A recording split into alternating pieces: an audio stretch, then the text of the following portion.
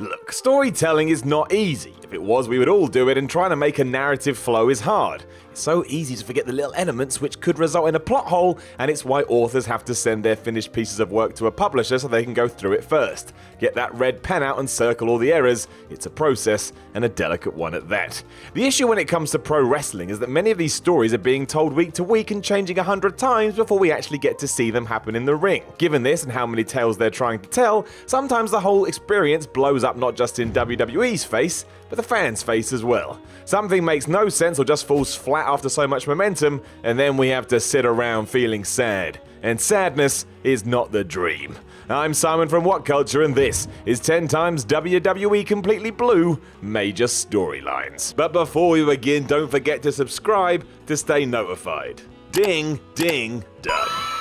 Number 10, the fall of Ryback. You may have forgotten about it now, but at one time Ryback had all the momentum in the world. He was undefeated, had the crown behind him, and had a catchphrase people enjoyed chanting. The man who liked to be fed had everything. He just needed a big win, and then John Cena got injured. Taking him out of the Hell in a Cell main event against CM Punk in 2012, WWE needed a replacement, and who better than someone who was already over? Fans would accept that, and more so, there was a built-in story as it was titled versus Ryback's undefeated streak, and that just works. It didn't really matter what happened here either, because someone had to lose. So when Ryback got absolutely screwed by corrupt referee Bad Maddox, it was quite an enticing story. How would Ryback get his revenge? And that's where things exploded.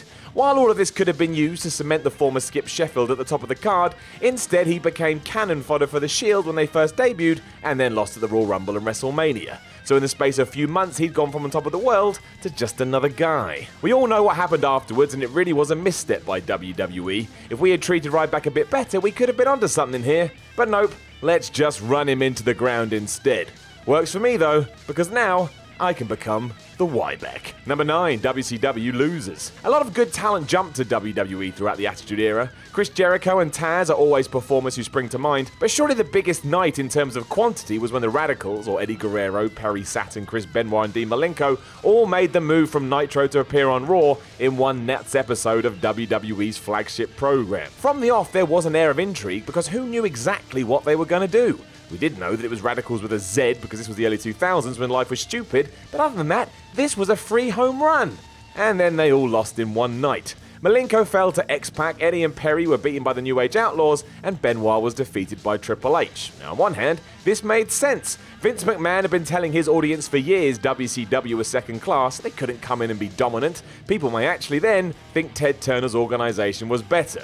That's clearly bonkers thinking, but hey, things were tense during the Monday Night Wars. The problem was, instead of feeling like a group of awesome renegades, they were now just losers. They turned up and they got beat. Bruce Pritchard claimed on his podcast this was done to give the foursome somewhere to go. If they just rock up and win, what do you do then? My answer would be win again. What do I know? Number 8, Randy Orton's return. After Seth Rollins betrayed the Shield in 2014 and joined the Authority, his real problem outside of an unhinged Dean Ambrose was Randy Orton. A classic case of egos clashing as they both wanted to be the guy. There was an atmosphere between both from the off. We had some alpha males here that weren't going to back down. This was teased wonderfully for ages until Seth lost his rag one night and curb-stomped Orton's face into the steel steps. This was the reason for having Randy vanishing from TV, even though in reality he was shooting a movie, and the plan was for a match at WrestleMania. This is why everyone went nuts at Fastlane when the Viper returned and gave Kane and J&J Security some RKOs. 24 hours later though, we didn't pull the trigger here and just let the fans cheer Orton. We pretended that he actually wanted to make amends with Rollins until a few weeks later, where he showed his true colours anyway. We didn't need this as we were all ready to get behind Orton, and all this did was dilute the whole thing. He shifted into that mode eventually, but all that stuff in between ruined it. A fact is a fact. Number 7, Seth Rollins' return. Amazingly, this exact same scenario happened a year or so later when Seth Rollins had to make his own comeback. Shelved due to a knee injury, WWE did such a good job in building his return, fans were desperate to cheer him after recovering from what had seemed like a proper ordeal. Not only did we miss him, but it was time to get behind him. So when Roman Reigns had beaten AJ Styles at Extreme Rules, Seth ran down the ramp and pedigreed the big dog with one clear message. You've got my title, I want it back. Perfect. The audience loved this, as they did when he came out on Raw the next night, and then it happened. After teasing he loved the crowd, he turned on them and just fell back into his old bad guy persona. That killed the idea dead, and when he eventually did turn face for real, he had to play catch up before it caught on.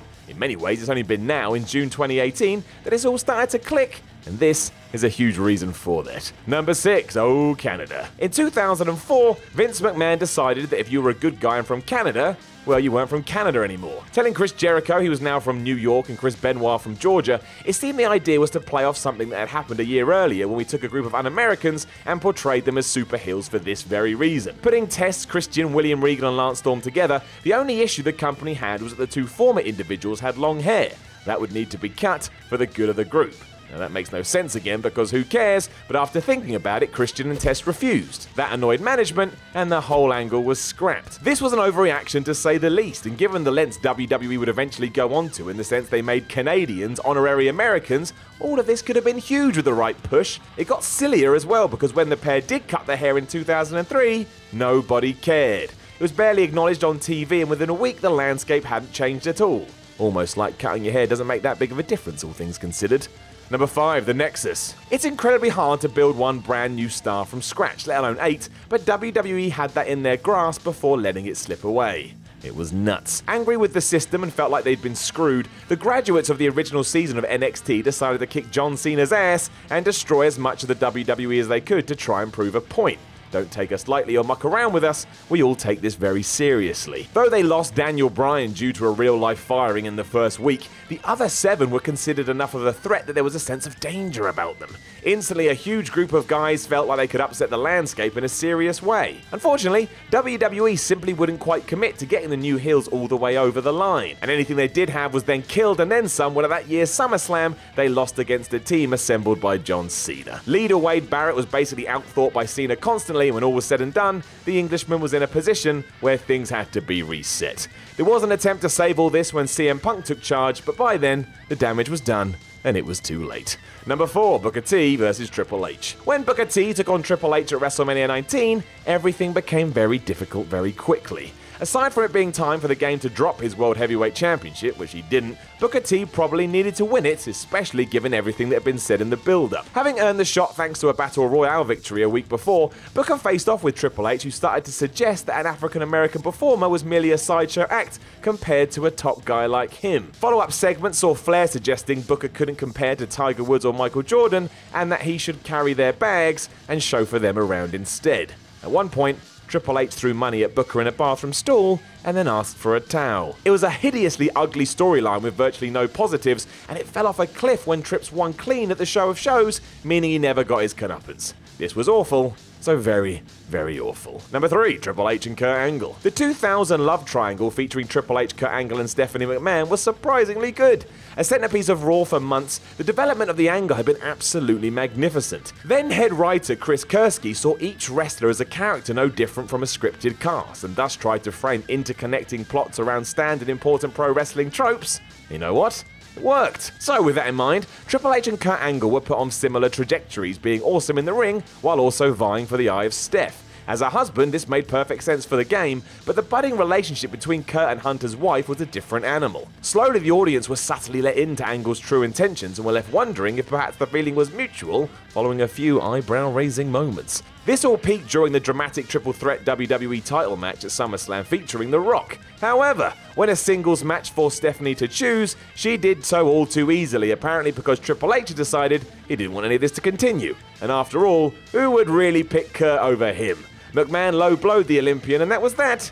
It was over from nowhere. Number 2, the lack of flair. Bayley's women's title victory over Charlotte on the February 13, 2017 edition of Monday Night Raw came out of nowhere. Aside from the fact WrestleMania was just around the corner, which is where the Hugger should have won the belt, Charlotte had also been trading the title back and forth with Sasha Banks far too much, which made it feel like a hot potato. There's no consistency here. There was a sense that maybe this would start to click if Charlotte then regained the gold at Fastlane before losing it to Bayley at the Showcase of the Immortals. This would have been dumb for reasons already mentioned, but at least it would create some kind of roller coaster and keep the Queen's pay-per-view winning streak intact. But we didn't do this. Bayley beat her there as well, throwing Charlotte's run out the window like it was trash. Bayley did at least defend her title at Mania 33, but by this point, it did feel a bit like we'd already lost our way, because this could have been so much more. Number 1, the invasion. There's no two ways about it. The flubbing up of WCW invading WWE was one of the biggest busts in wrestling history.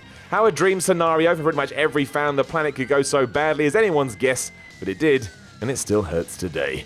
The real issue was just how stupidly it was put together. World Championship Wrestling were booked to look weak from the off, and the only time they got any momentum was when WWE stars jumped ship. And then it was just WWE versus WWE. What? WCW never had a chance to establish themselves as any kind of threat, and while there was some logic to not bringing people like Goldberg in, the money he would have wanted could have upset the current pay structure, that seems ludicrous when you think about how much cash this could have made. Even as it was, it drew crazy numbers, and that's without the faces we wanted to see. Anyone who did come in was quickly jobbed out, and by the time it was over, most fans had checked out on the whole storyline. This should have lasted years, instead it was over within months. How on earth? Oh, wasn't that something? Don't forget to like, share and subscribe below, and also the people who made this lovely video, they're appearing right here. But if you're thinking to yourself, I want to see more content, Jules, then why not look above my head, as there probably is some. I don't know. I can't see it. Until next time.